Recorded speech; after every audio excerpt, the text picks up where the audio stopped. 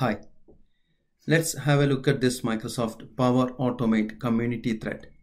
So the title is Find, Duplicate and Update Status Value to Duplicate Item. So this is based on a SharePoint list. So the plan is user is going to create a new item, then find the duplicate, and then if it's duplicate, then we need to set the latest one as duplicate. Okay. So I made a SharePoint list which is similar to this. Let me show you that. Here is my list called test list. So if I add a new item, so I'm going to put 100 there, title as 100, and see the status. Ignore the other columns here, please. So I'm going to default to new, and if it is duplicate, then we need to set that as duplicate record. Yeah. So it's new and save it. So the next record, if I'm going to create another one with new, then in theory what should happen is once the user saved, this is the latest record, so this record it should set to duplicate record. Okay, so ideally that should show that as duplicate record. The other one will be the default status, which I am using here as new then. Okay, so let me delete all this and we can test this. Right. So first, let's build the flow. So for this, I'm going to use the SharePoint connector as my trigger. So SharePoint when an item is created. Okay. So here I'm going to select my SharePoint site. Then my list name is called test list. So you can type it here. Then it should appear here, test list. It is. Okay, and the next thing what we want is we want to find the duplicate. So for that I'm going to use get items. Okay, here we go, get items, and again selecting the site name, then the same list we want, so that's test list. Okay, now the next thing we need to do here is I'm going to use my identifier as title. So remember, I'm going to enter here the title as numeric values here, like 100, 200, whatever that is. Yeah.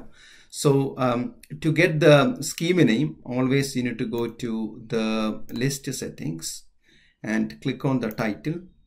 Then see here, field equals title. So that's a field name we need to use.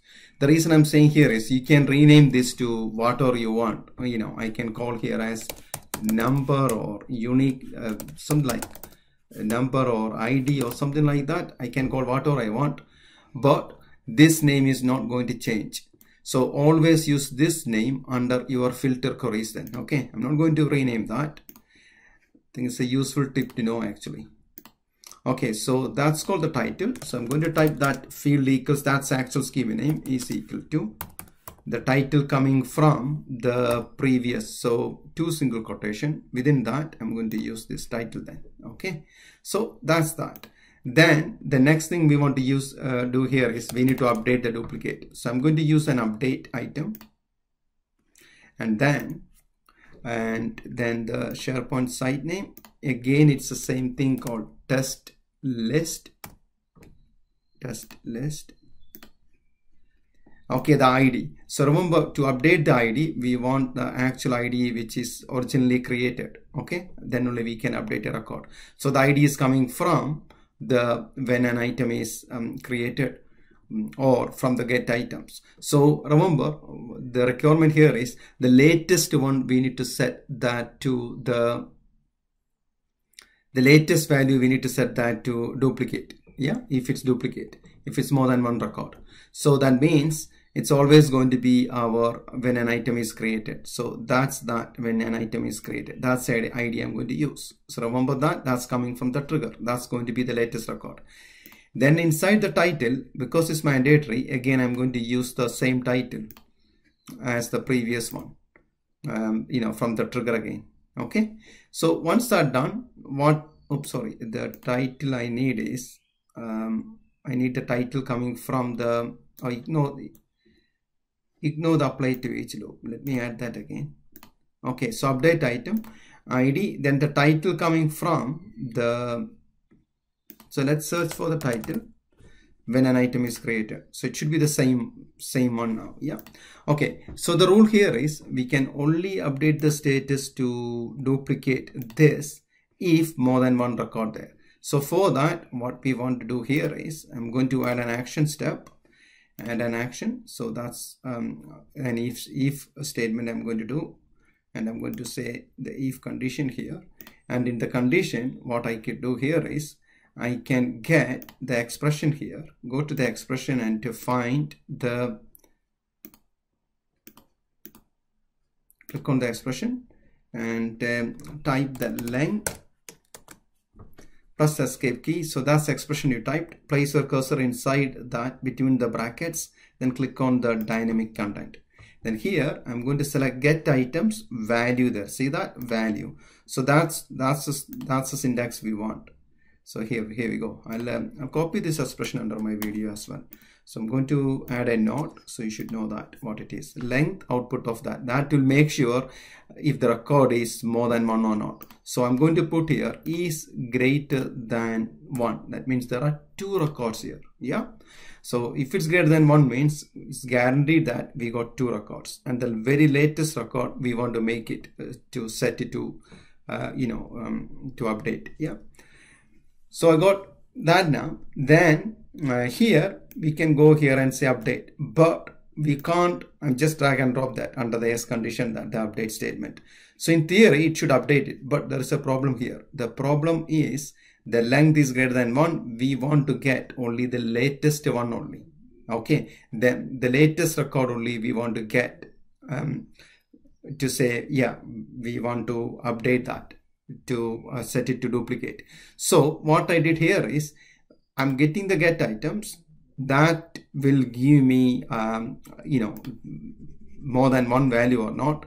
Then I make sure that this ID is coming from the trigger ID, and this is my title also, that is also coming from my trigger, which is the latest record. So only the latest record is going to get updated, and then it set the status to duplicate record. Okay, so I'm going to save this flow. So sp list duplicate status.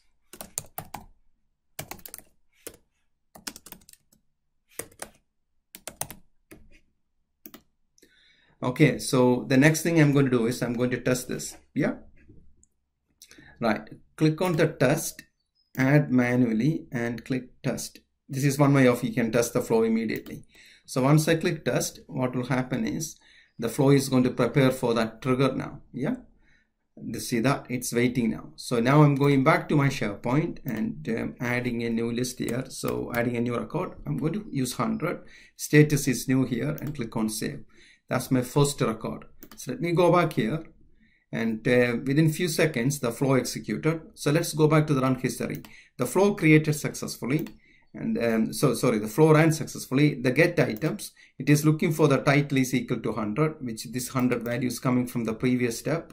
It shouldn't be, so it is false. It's only one record there, so it's false, and it's not going to update it. So if I go back and refresh this screen again, still my status will be new then. Okay, the next thing I'm going to do here is I'm going to add another record, again 100 again. Okay, this is a new one, the latest one I'm going to put, and then that's again I'm going to save this. So let's put something here as project number as something 100. So at least I know that's a new record I added, because otherwise it looks pretty much similar. So this is the latest record. You can see here that's also new, but let me go back to my flow now. Click on the back button, and yeah, keep refreshing this. This is a refresh button. So anytime flow should run again, and let's see what happens. Okay, here we go. Flow is running now, and let me refresh that. That succeeded. So let's click on that. So this is another way of looking at the run history, what happened. This is the latest run. This is my second record which I created. Then the flow, started running. Then it's 12 seconds ago. So I'm going to click that. That takes me to the flow run history. That's the record has been created. Then the get items, and it's 100. So there are 2 records here. So it's true now. See that? It is true now, and it is updating that item ID is 23, which is my latest record of the ID it is. So if I go back here under the when an item is created, this record ID is 23. If I click on download, that will open up this window. Just search for 23 here. You should be able to see it. 23 is the ID here. So where is it? See that? Internal ID, and the ID is 23. See that? That's the ID it is. So that means it's updated that latest record with that status, which is setting the status as duplicate record. Okay, let me click on the back button. Now go back to SharePoint. Remember, I'm not refreshing that yet. Oh yeah, it's automatically refreshed. So the latest record, it is, see that latest record, which I remember I put under the project number as 100 also. So that's set to duplicate record. So from here, what we could do then is, I believe in this thread, then it says if duplicate state is found, update the most datetime status value, update the most current datetime item status value to duplicate item. That is what I just shown. Then send an email to the manager saying duplicate found. So all you need then is, under the if condition after the update, you could go here and say send email, and then put the appropriate message and send the email. That should be under the else condition of that after the update item. Okay, I'm not going to show you that. I'm just looking at the thread, what's the requirement here is. So yeah, that's the way you can do the updates, finding the duplicate and set the related status. So again, I'm going to add another one. You can add another one also, and see you can again add here 100 if you want, and then put here the project number. I just want to set something there actually. Let me see that project number. Yeah, I'm going to put 100-2 then. I just know that this is the third record, so 100-3 then. Yeah, and save that. Here we go. That's the latest record. It's new now. Just going back to the the flow, and just click on the refresh. Keep refreshing it. See under the flow run successfully. Okay, flow ran successfully, and I'm going to click on the history again. You can see here again it's looking for the same value 100 there, because that's the value I entered as the latest record. And then it's true then, and it's update the record, and it set the status again there. So let me go back to SharePoint. Here we go. That's the latest one I entered, like 100-3, and that's also set as duplicate record. If you look, that's the very first record we entered, and that is still showing this what of the status it was. That in my flow I set the status as new. Then that's it. Yeah. Hope this is useful. Thank you for watching.